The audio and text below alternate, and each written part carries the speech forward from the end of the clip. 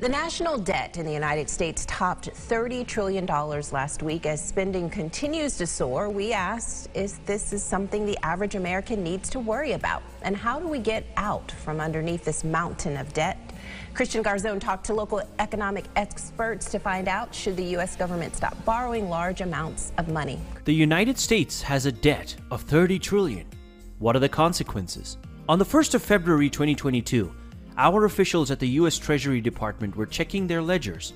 Something wasn't right. As they scrolled through endless expenses, they realized that they were in debt, and a debt of $30 trillion. Well, so we put our thinking caps on. This is concerning, and we wanted to know, what could this mean? Where would this go? And why did this happen? Well, the why is the most important question, as we can stop this and help the government serve us better. So let's dive into this topic, and this is the United States has a debt of $30 trillion. What are the consequences? But before I begin, I would like to urge you all to watch this until the end to see if we provided valuable input to you, and then consider subscribing.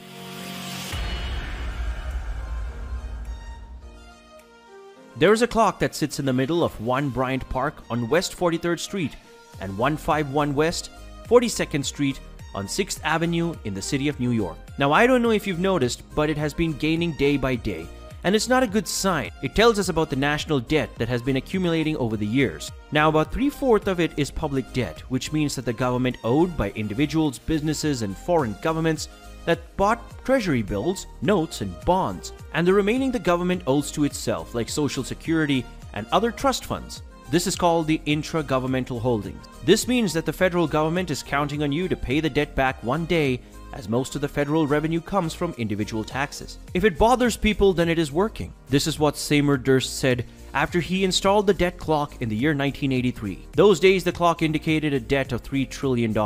What made it reach $30 trillion? Well, here's why. There were a lot of things that happened to make the numbers rise. 1990 was a good start, as it was a time when the economy was growing, steady jobs were created, inflation was low, and productivity was rising. This made 2000 look good. The debt clock was no longer climbing, and everything was working out.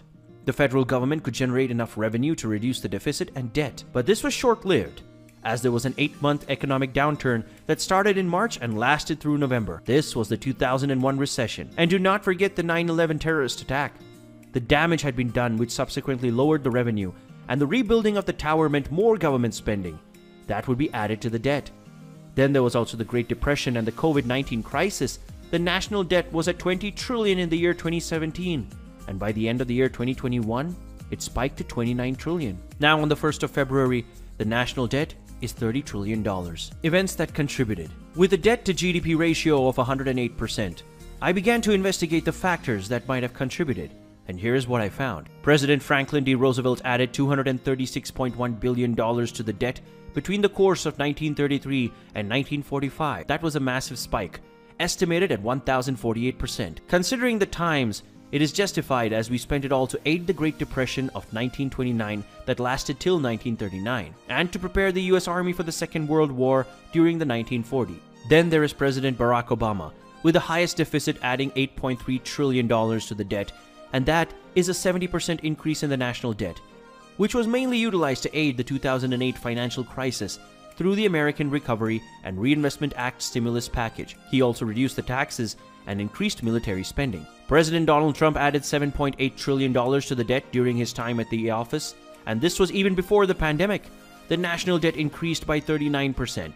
This includes the fiscal year budget and COVID-19 pandemic recovery. President Joe Biden's agenda is set to add a debt of $9 trillion by 2031. But as of 1st February 2022, President Biden has added $2.26 trillion to the national debt. The Social Security Trust Fund is managed by the U.S. Treasury and funded by payroll taxes. They provide benefits to the retired workers and family members of deceased beneficiaries. But the funds were loaned to the government to finance the increased spending, which would also be added to the national debt, as it had to be repaid as individuals retire. Foreign investors are more than happy to lend money to America, as they are the largest customer. Countries like China and Japan buy treasuries to invest in their export proceedings that are dominated by the US dollar. These purchases of treasury bills have a low interest rate based on the trust that the US economy has the power to pay them back. Consequences. In the short term, the government spending will exceed its revenue. This is what they call a budget deficit. It increases the economic growth and they acquire various medical supplies, defense equipment, and buildings, which will in turn increase the higher rate.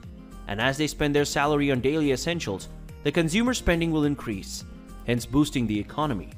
The United States seems to be able to afford deficit spending at the moment, as there is a low interest rate on their debt. But in the long run, as the debt to GDP ratio increases, it will urge the investors to demand a large interest, as it would signify that the country might have issues paying them back. Now, the Treasury is in high demand, and it is one of the factors why the interest is not so high. When the demand for these treasuries are weakened, the interest demand could rise. The value of the Treasury security is strapped together with the value of the dollar. And this means that if the value of the Treasury declines, then the value of the dollar will as well. This will upset the foreign investors, which would lead to a decrease in demand. Well, at this point, the US would have to pay a higher interest. At this rate, the Social Security Trust Fund would soon be deprived of funds to cover the retirement plans promised to the individuals born in 1964. This would decrease the chances of loans from other countries and could increase the taxes. The country might be in danger of not being able to meet its debt obligations. This could mean a debt crisis is around the corner. The national debt is about 130% of its GDP. The US has fragile economic health as of now. The loans were indeed necessary to help the country recover from the crippling effects of the pandemic. This burden seems hefty, but the economy is picking back up, and the investors are still interested in the US Treasury. The interest is low, and this could mean that the country can recover. There is no chance of the US being politically blackmailed by any country, and no foreign country holds more than 5% of the total national debt. However, the country is now facing rapid growth in inflation, and the citizens are upset about the prices that are rising as their local supermarkets and gas stations. This is effective at controlling inflation, but on the other hand, it will increase the cost of managing the public debt. There is a big issue with the rising debt, as people are concerned that the next increase in prices would burden the next generation. But history has it, and everyone knows that the US was born in debts, and they have survived, and they will this as well. It might be a bit hard in the beginning, but the US has a flexible job market. They have always survived, and I'm sure they will this time as well. Let's begin with US, where the Senate has approved raising federal government's debt limit by $2.5 trillion to about $31.4 trillion and sent it to House of Representatives to pass. The 50-49 party line vote follows a months-long standoff between Democrats and Republicans, with a letter seeking to force President Joe Biden's party to raise debt limit on its own.